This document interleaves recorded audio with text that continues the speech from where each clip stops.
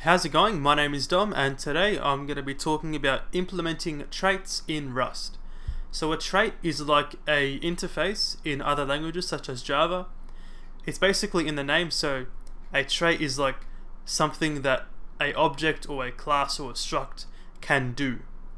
So it's just specified to show you how it works. So what we can do is define a new struct up here called person with two members. Let's just say name as a string and age as a U8. Okay, we can make this person or an instance of this person down here. We can say name, Dom equals a person, and the name of this person will be simply Dominic, string from, and the age will be 21.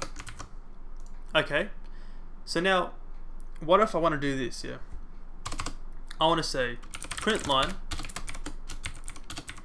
and I want to say dom.toString.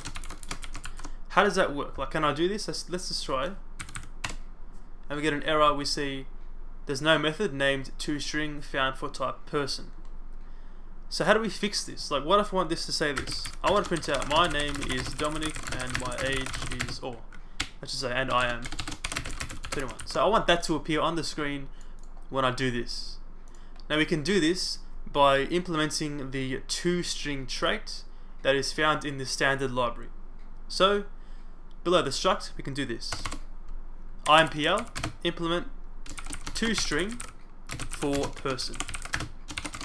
Now the toString trait contains one method, toString. We can then define it down here. We can say a new function called toString, and this will take a parameter, just the self, just like that, and it will return a string. So now we simply just need to return a string for this person or the person struct. We can use the format macro to format that string right there. We can say my name is boom and I am boom. We can then pass in self.name and self.age. So now the toString trait has been implemented for the person struct.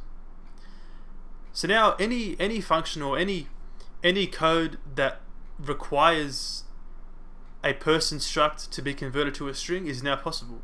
So now this right here works. So we can now test this, and we see we get the desired result. My name is Dominic and I am 21. And that is how you implement traits in Rust. Thank you for watching. See you later.